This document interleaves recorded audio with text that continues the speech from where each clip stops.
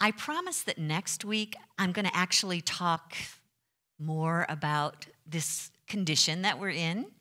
But I really thought that the topic I planned on talking about today is going to serve us while we're going through this experience as well, when we're feeling isolated from each other, and also when we are, well, let me just ask you, how many of you went to the store this weekend and couldn't find any toilet paper?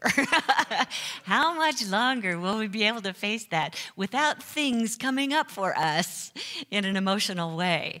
So I hope that today's message will serve you as you're going out this week in new ways and having new experiences.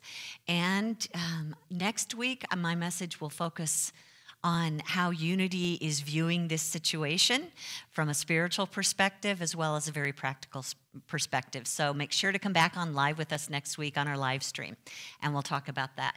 But you know, when I started this message series on the season for nonviolence, I really had no clue where it was going to go. I'd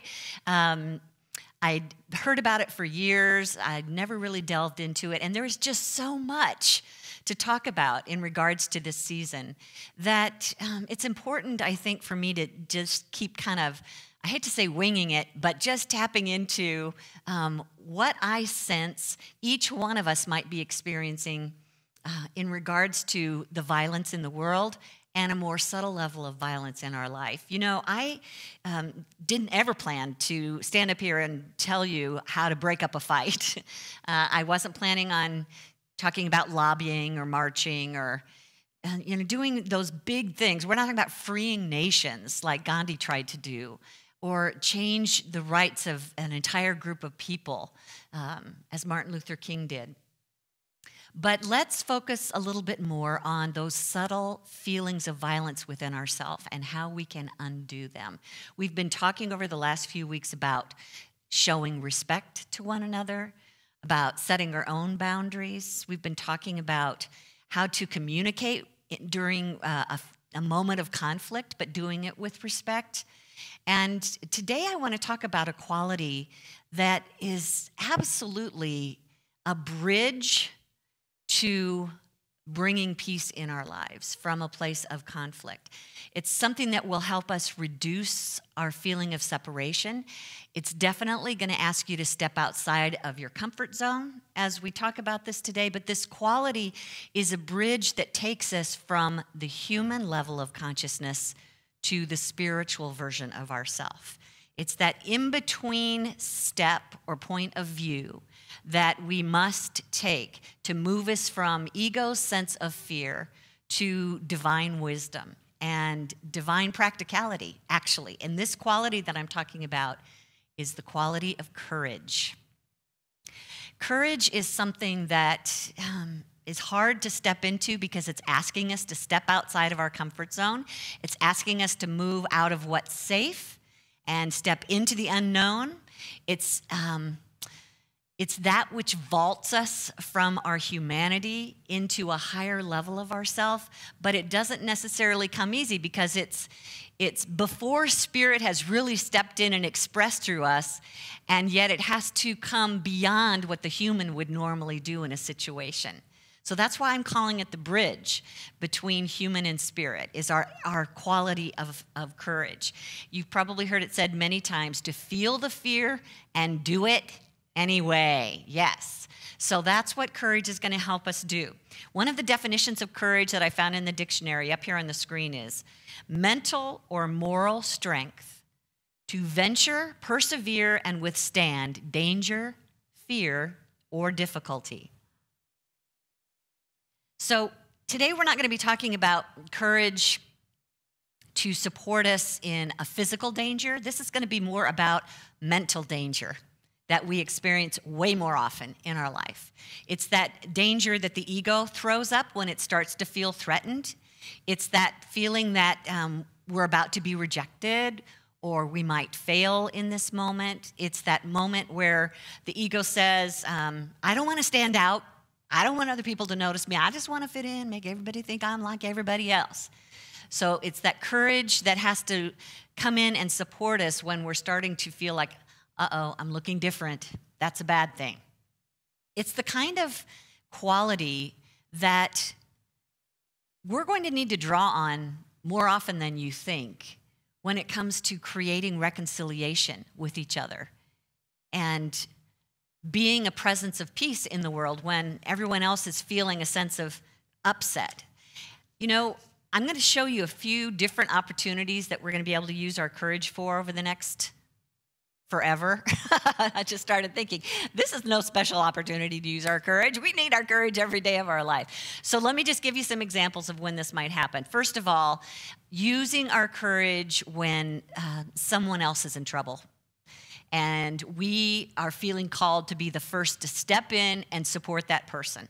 You know, when the rest of the crowd is sitting back watching someone be bullied or ostracized, it's calling on our courage to step in there and be a support system to them. What I've noticed is that if you have the courage to stand in support, that courage is like a magnet for others, that they tend to be more encouraged to join you in that process. Just like, you know, when we riot, we get this maddening consciousness that just fills everybody in the immediate area. We can do the same with our courage. And this is an opportunity for us as we're seeing others being set apart or set out in front of us in a bad way. It's our opportunity to use our courage and stand in solidarity with them. You know, I lived in San Francisco in the 80s and 90s and early long time, 20 plus years. And one of the things I noticed in the 80s was when the HIV virus started to come to the forefront, the gay community really started being launched, really for the first time in a big way, before us. And it was obvious that the majority was going to take a back seat in this and perhaps separate themselves from the gay community, or even worse, point them out as bad, evil, wrong. And during this time when everyone was basically not using their courage, there was one organization that I became familiar with that stood out, and that was a group called PFLAG, P-F-L-A-G, Parents and Friends of Lesbians and Gays. And this was an organization who was there day in and day out, supporting not only the gay community, but the community surrounding the gay community that was trying to be in support, but were possibly confused about what to do next or how to be in relationship with others. And they were vocal about this, and they were available to us, and they were setting an example for the world, and were really the first group in my vision that were supporting with their courage. And now I fast forward to the last, I can't remember, Kim-Char, when was the Gay Pride Parade that we participated in? Was it this past year or 2 years ago? Okay, so 2018. Fast forward to 2018, when Unity in Naperville is walking in the Pride Parade in Aurora, its first Pride Parade. And the streets were lined with thousands of people who were supporting the gay community. And it just made my heart sing to see how that early courage in the 80s kind of spread out and seeped into our community till we got to the point, and we've got a long ways to go, people, but we got to a point where we are much more courageous in our love and acceptance. And you know what's interesting is what I love about Unity as a worldwide movement is that we were always open and loving and supporting to the gay community, not only welcoming them into our communities, but basically depending on them to be part of our leadership teams. So I just want you to consider that the courage that Unity has shown in just that one subject is a demonstration of what we can be for the world in all those hot spots, in all those places where we need to open our hearts more and feel a deeper connection. Use your courage to stand in support of someone else. Also, I wanted to talk about being brave for someone else. There are a lot of people on this planet who struggle with just being themselves. And you have the power to actually support them in that process, to notice the good in them, to call it out in them, to appreciate, you know what, I really appreciate your ability to do this, that, whatever their talent or gift is. give them an opportunity to talk about it, to share their feelings about themselves, because most of the time those particular people are too reticent to share anything about themselves. You can be brave for them, and as you acknowledge their gifts and just the essence of who they are, your courage will actually give them courage to step out and be more of themselves. We can also use our courage, this is when we really, really, really need it, is when we're facing someone that is demonstrating hate. These are the people who need our kindness the most, and it takes courage to be kind in that kind of a situation. But I just want you to realize that when everything in you says fight back, throw insult for insult, the best thing that you can do for both parties in this situation is be brave enough to simply be present for that person, pour as much kindness as you can into them, be patient, listen, allow them to be who they are, and recognize that whatever is coming from them that does not feel good to you does not belong to you. It only does if you receive it. It's like a gift, and you do not have to receive that gift. But use your courage to just stand in the calm, in the quiet. It's the eye of the storm that we have taught about here, where even though it's swirling all around us in a hateful way, we can stand there assured that we are both spiritual beings, and it is the one power and presence in my life that has any power to do with me in this moment. I know that it's easy to fight back, but there's a beautiful quote from Martin Luther King that tells us darkness cannot drive out darkness. Only light can do that. Hate cannot drive out hate. Only love can do that. Use your courage to be light and love when you are facing that difficult person, and trust that that higher energy of spirit will calm and soothe and protect and transform. Another way that courage is needed is when it's time to do the right thing and ego says no. You know, we talk a lot about rights in this country, how we each have rights to certain things or to be a certain way, and we don't talk a whole lot about responsibility, when really responsibility goes hand in hand with our rights. You know, it's not always easy when you've made a commitment to one person to be at a certain event and someone else comes along with something much more fun. To be able to use your courage to say, no, I've made a commitment and I really want to honor that. It takes courage to honor the responsibility of showing up on time for your appointments instead of staying just another 15 minutes at coffee with a friend. You know, when your body wants to check out early from work, it takes courage to own your responsibilities that you've made a commitment to your employer, to the businesses that you work for. And how many times have you been offered an opportunity to step into the rumor mill when you know in your heart you're responsible is to step back out of that and excuse yourself from it? That's not easy. To be surrounded by friends who are having a conversation that is negative, harmful, derogatory in some way, and you excuse yourself from that. It takes courage and it takes an ownership of what you know is right, to do the right thing.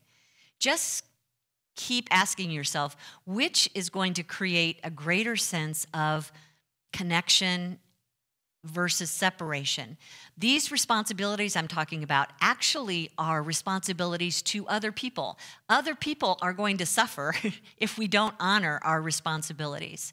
And that just hurts them in a way that kind of gets that slow burn going for them. So take courage to be kind and responsible when you've made commitments to one another. Do the right thing and trust that the universe is going to supply your needs. I know that the ego says, but I'll miss out if I don't do this. No, that's not true. If you're honoring your commitments courageously, Spirit will always respond and supply every need that you have. One of the things you've probably heard Brené Brown talk about, if you followed her at all, is that courage requires vulnerability. Have you heard that word? One of the things that she says is that vulnerability is not winning or losing. It's having the courage to show up and be seen when we have no control over the outcome. I kind of think of the word vulnerability and soft underbelly at the same time. It's when we're exposing ourselves, our authentic self, but we're insecure about that self. We're not 100% confident in who we are. We're letting people know, we're opening ourselves up, but we're also laying ourselves open for potential hurt because we're not sure how other people are going to receive us. The truth, in my opinion, is that the real trouble starts when you don't allow yourself to be vulnerable. Because the energy that's required to hide yourself is, first of all, a negative energy. It's an energy that is driven by fear. It's an energy that says, I'm not enough. It's an energy that says, that person is against me. And when we are protecting ourselves with that kind of energy, we are swimming upstream against the flow of spirit. Vulnerability is about going with that flow, opening yourself up, trusting to the divine, and having the courage to reveal your authentic self. And what I have noticed is that when we do that with others, hearts open. I want to share a video with you that if your heart doesn't open, and at the end of this, I think it's about 3 minutes, then let's talk later about what might be confusing for you around this. But I really think that as these people stand and are authentic in front of you and a lot of other people, you will be touched by that. Let's take a look.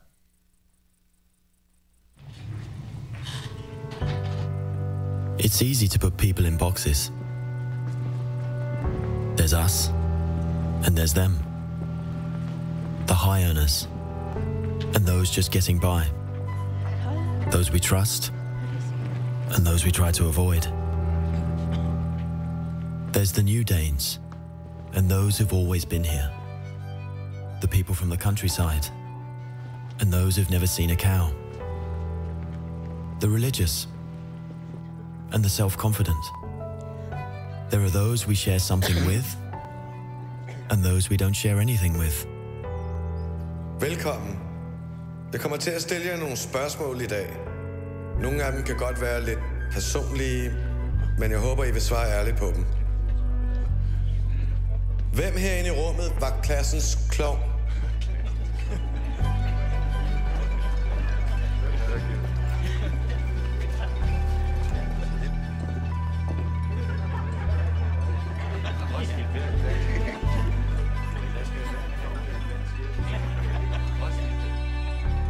Hvem er bonusforældre? Who are step-parents?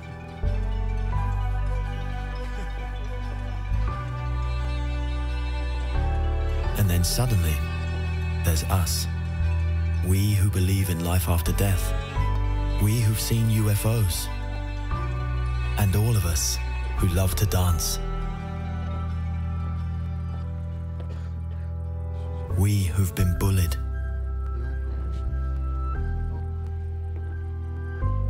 And we who've bullied others.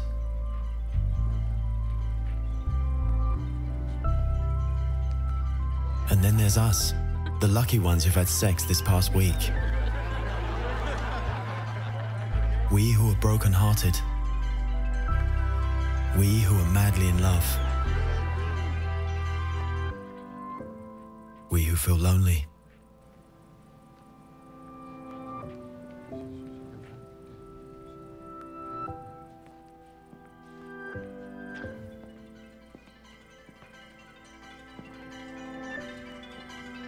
We who are bisexual. And we who acknowledge the courage of others. We who have found the meaning of life. And we who have saved lives. And then there's all of us who just love Denmark. So maybe there's more that brings us together than we think. TV2 Denmark. All that we share.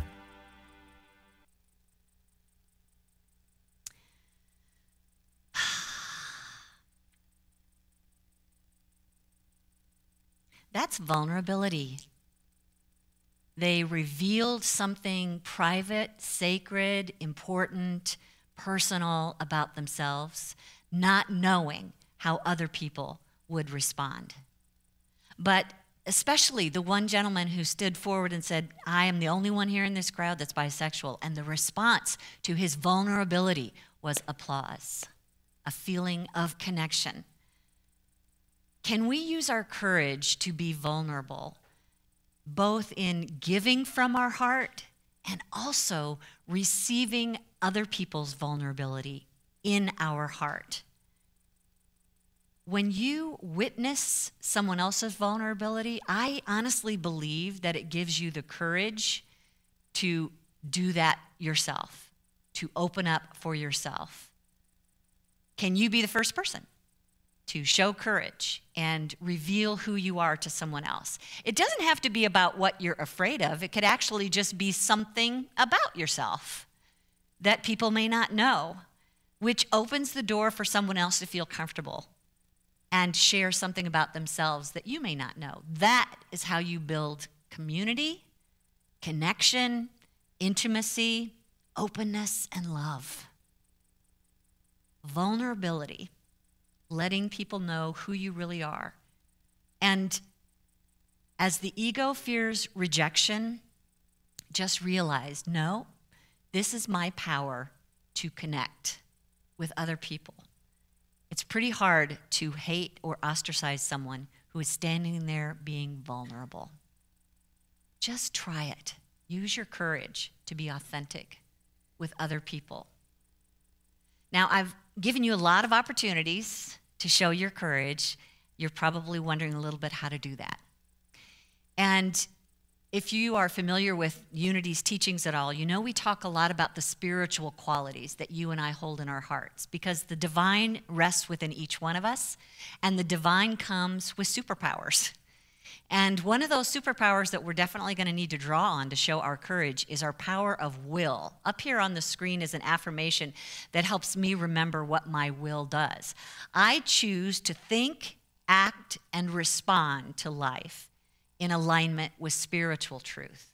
Now, we can use our will against that spiritual truth. We can use our will to choose fear instead.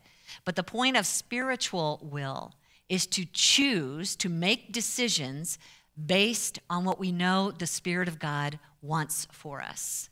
And that's always going to be the highest and best in our life. Another thing that helps us deepen our courage and propels us forward is to know why we're making these choices.